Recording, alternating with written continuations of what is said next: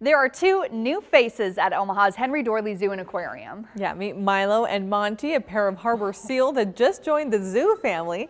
Now, Milo was born at the Milwaukee Zoo in 2018, and Monte was born at the Blank Park Zoo in Des Moines the same year. Zoo staff says the pair spends a lot of time together, but separate from time to time. Now, the zoo's director describes how the seals are fitting in.